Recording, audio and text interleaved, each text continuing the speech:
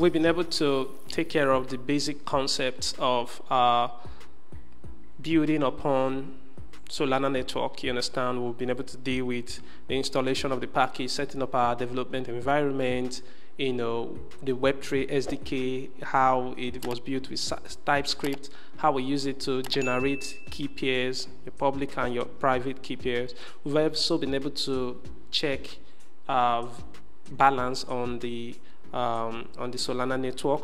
We've been able to put in some dev test, you know, DevNet free token from the token file set. We'll be able to send transaction between accounts. So those are the basic things that you needed to know in this section. So from now, we want to focus on tokenomics. You understand how to launch, you know, a meme coin. So we're going to create a meme coin, you know, be able to distribute it to different accounts and so on, and even name it, package it properly. So that is what we're diving into now. You should be aware that in Solana there are multiple or different kinds of accounts. For example, you have your main account which holds your Solana tokens. You have another account when you create a meme coin, which is an alternative to ERC20 token if you're dealing with the Ethereum space. And in this particular Solana ecosystem, it's basically you can create it from your SPL, you know, Solana program library, and when it is launched, it's launched under an account, and that account is called token account. Just like a smart contract has its own account in Solidity and in the EVM space, that is how a program has its own account. That token is called a program, you understand?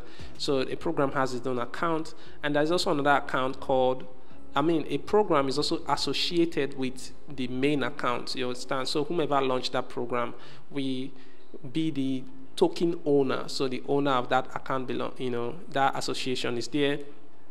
And also there is another account type that is called associate account, which holds the minted tokens of a particular meme coin. So you have the idea of what I'm talking about. Maybe if you don't, you will see all that as we create this in the video. So let's jump in and start developing. So now we need to duplicate this, close this, or let's just create a new file. Okay, all together I'll create a new file, call it 04 underscore create token dot yes. And in case you don't understand, this is an example of what we are talking about. Like, this is a token right here that I created, you know, just for this particular example. So I created this token, Dapp Mentors Academy, and you can see the current supply. You can see the mint authority, which is the account that is, you know, responsible for managing this token. You can see this is my the tokens account. You understand, these are various transactions that have taken place on this particular, you know, token so far. So that is what we're trying to do. You know, now from now you can then use this to mint, you know, to other people's accounts and so on. So this is what we're trying to achieve, you know, using this. So let's go back. So want to say touch, or let's just say code, so that to open up here. Great. So we have that. The first thing I want to do is I want to copy some things that I've already done here, such as this information. I'm going to come here and create them. So right, and we need, let's save this first. We need to make sure that, because we're dealing with environment variables, so we need to make sure that we have this in place. We import this .env, otherwise this will be producing error for us. So once we have that, we want to get the sender's account, okay, which we did have before. So I'm going to get this connection, this connection, because I'm going to need all this. So I'm going to import this items, yep, and also this. And the sender, I want to call it owner in this case, so this will be the owner of this token that I'm about to create. So now we have the owner. We also have the connection ready. So from here we can create that token now. So we say const token, okay, is equal to, call this await function, and then there is something called create token, create mint, sorry, this is how they call it. And this is coming from a library that we don't yet have, so we need to install that library now. So to get this library, you need to run this code, yarn add this Solana at solana/spl-token. So this is the library that is responsible for managing token, and every functionalities of a token is in this library. So let's add it now. So we have it installed. Now that it's installed, we can run this to import. So we can import this create main from SPL token. So you can see that here. Great. So inside here, you will need to supply some parameters that is needed to create a token. These are the various parameters. You need a connection, so let's add a connection. Okay, after a connection, you need a payer, so the account that is responsible for paying for all these charges, or the gas fee and all of that, so which is this owner. You will need a mint authority. So who do you want to be the owner of this mint, this token? Okay, so I want, and that must be a public key and not just a key pair. So I want it to be this owner, the public key of this owner. There is also a freeze authority. So a freeze authority is responsible for freezing that token, but we don't want to do any freeze authority, so we'll supply a null value there. And there is also a decimal, like how many decimal places, okay, that your token is going to have.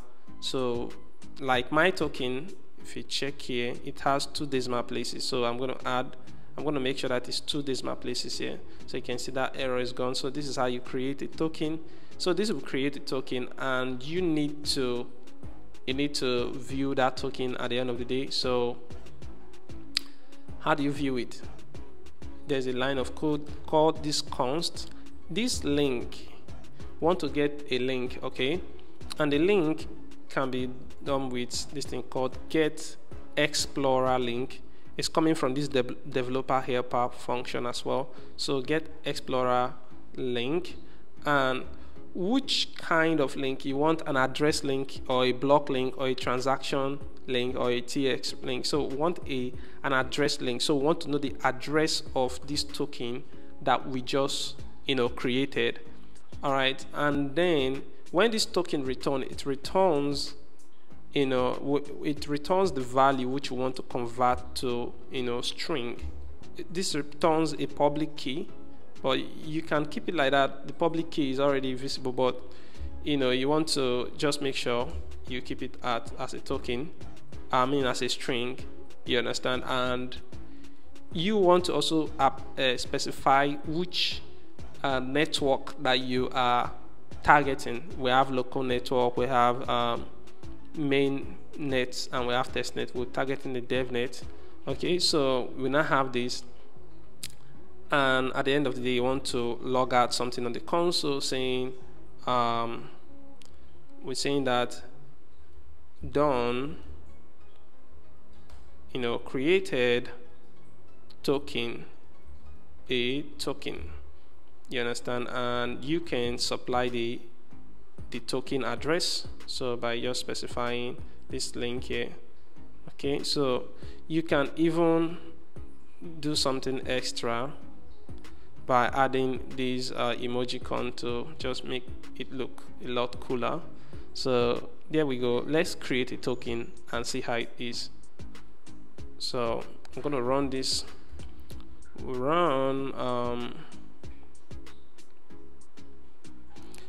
I'm gonna just do this so that while I'm doing this, I'm dividing this stamina so that the length of the string will not overstretch and become like getting to my face. You want to see everything, so I'm making sure that that is in this way. Or I don't need that. I don't think I need that. No, I don't need that. I could just do this instead. Oh, I guess I need that. So I'm gonna do this. Okay. So here we go. So we'll run es npx es run and 04 token create token. So let's run that and see. So it's been created, and you can see the URL location where this token is. So I'm just gonna do this and copy the link, come to the browser, and when I come to the browser, I could just paste it here. You can see it gives me the accurate URL address. So do this. Yep, this is the token. You see unknown token. It doesn't have any information. This is the token account. This is the mint authority. This is our address. This is the decimal, and current supply is 0, and all of those things. You can see the transaction that happened here. So this is how you create a token. So in the next part of this video, we'll go to adding some cool metadata on this token to make it beautify it so that it can say something like Dapp mentors or whatever branding that you want to give it. All right, so I'll see you in the next video.